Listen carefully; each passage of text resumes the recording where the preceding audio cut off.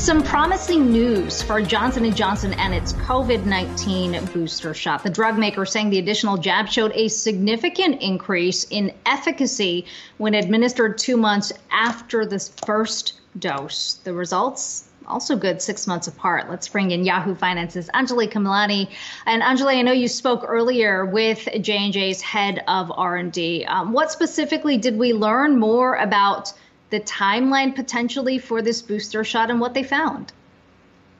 Well, Akiko, we did get a chance to talk to the global head of R&D, Mathai Mammen, and really got some interesting outline of sort of what they're looking at. Number one, of course, the idea that the booster shot provides extra protection in a small cohort of U.S.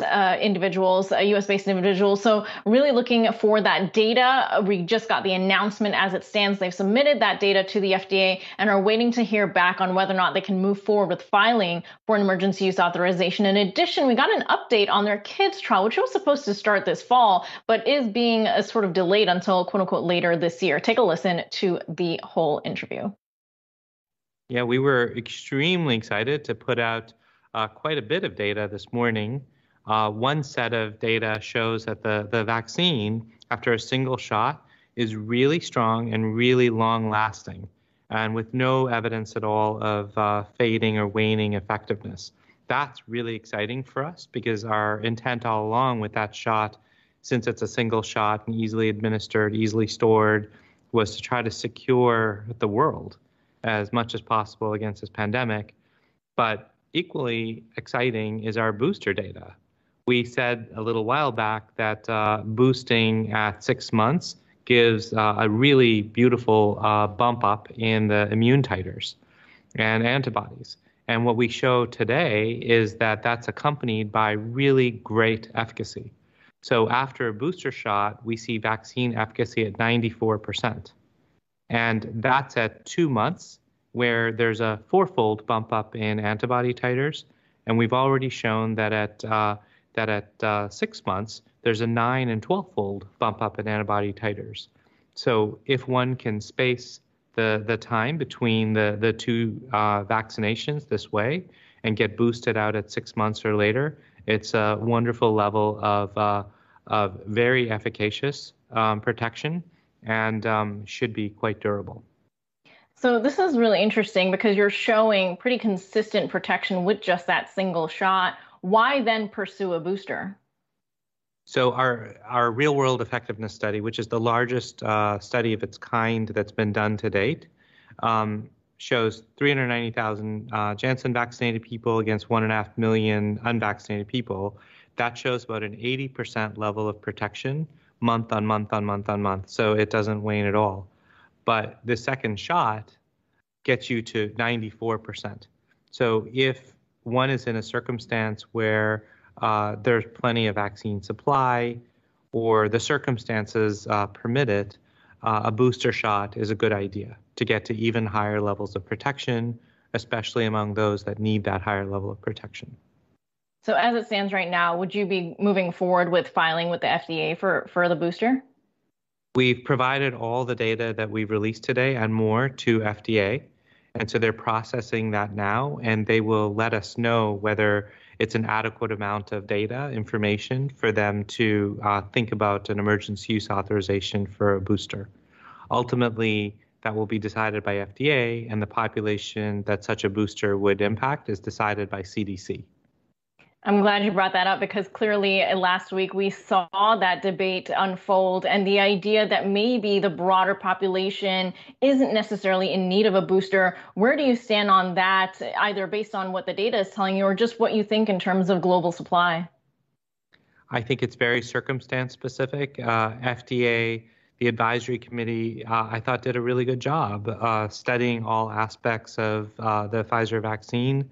And they decided that the vaccine was best suited for people over 65 and those that were more susceptible to severe consequences of getting COVID-19. So we'll see. I think that there are different circumstances for different vaccines and different circumstances in different parts of the world. What about the trial with kids? I know that that's a really big focus right now as we're in the school year and really some concerns about an upcoming wave later this year. Where do you stand on the trial with kids? Yeah, so the J&J vaccine, our trials with children and pediatric population won't start till later this year.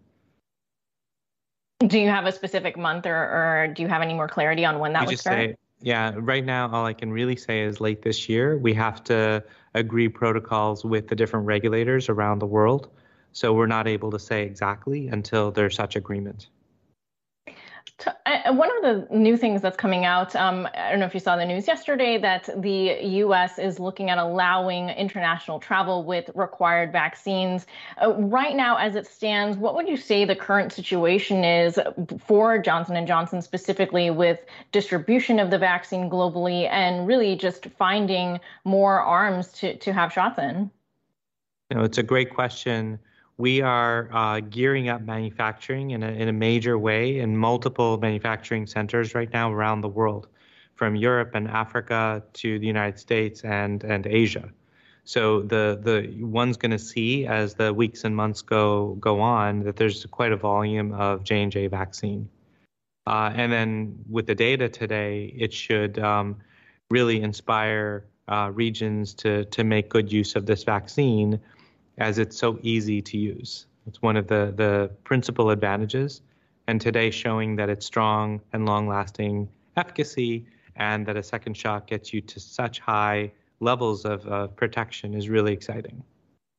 I'm glad you brought that back up because I did want to circle back and talk about the underlying technology. There's been a lot of hype around mRNA and the technology there and its ability to quickly pivot to new strains. I wonder, what does this news really tell us in terms of the technology of viral vector vaccines?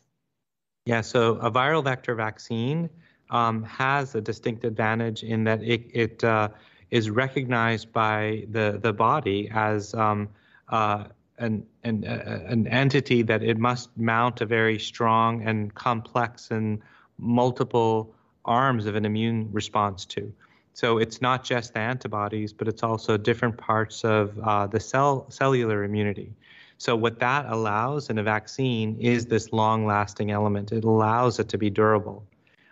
It also allows it to act against different variants because it's a different component of the immune system.